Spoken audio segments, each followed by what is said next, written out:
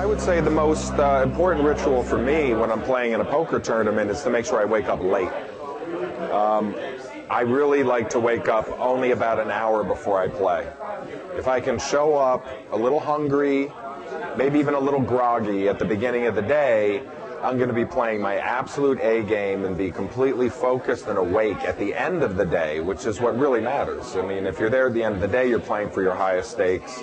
Possibly you're playing for a championship, and I want to be sharp then while everyone else is yawning and a little tired because they woke up 5 hours before we started playing.